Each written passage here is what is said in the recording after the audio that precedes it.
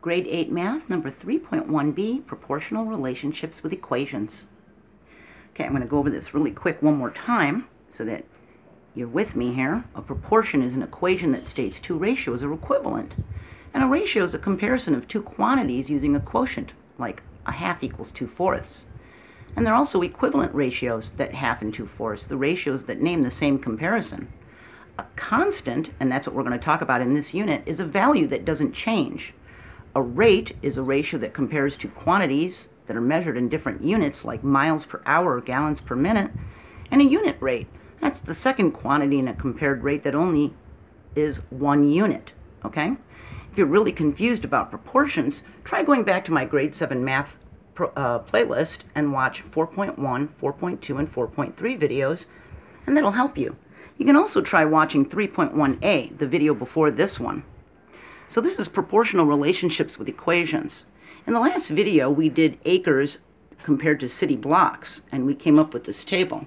And the ratio of the distance in city blocks to the distance in acres is constant. This relationship is proportional.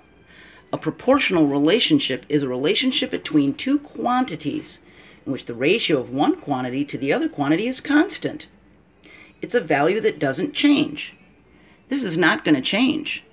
Now these are approximate values because 2 is really closer to 17 city blocks. But I tried to keep the proportions the same, so I used 1 to 8. And this isn't going to change. The size of acres and city blocks are not going to change. So they're constant. A proportional relationship can be described by the equation y equals kx. And k is a number called the constant of proportionality. We can also use the equation in another form, k equals y over x. So see, here we did it as multiplication, k times x. Here we're doing it as division, y over x. Now the reason the y got put over the x and the k got put on the other side of the equal sign is, if k times x is equal to y, right here, then y divided by x is going to equal k. It's like if 2 times 5 equals 10, then 10 divided by 5 equals 2. See? If k times x equals y, then y divided by x equals k. See, it's just the inverse, isn't it? All right. Lisa earns $12 per hour as a cake decorator, and we can make a table that relates the amounts she earns in proportion to the amount of hours she works. She works 1 hour, she's going to make $12. She works 2 hours, she's going to make 24. 4 hours is going to be 48, and 8 hours will be 96. Since the ratio for all the quantities, oops, I spelled quantities wrong, didn't I? Quantities. Since the ratio for all the quantities are 1 to 12, see? 1 to 12. 1 times 12 is 12. 2 times 12 is 24. 4 times 12 is 48, see? So the ratio for all the quantities are 1 to 12. The relationship is proportional. We can write an equation and let x equal the number of hours and y equal the amount she earned. We'll use this ratio 1 to 12 as the constant of proportionality. She's not going to make a different amount of money per hour. It's going to be at $12 per hour for a while.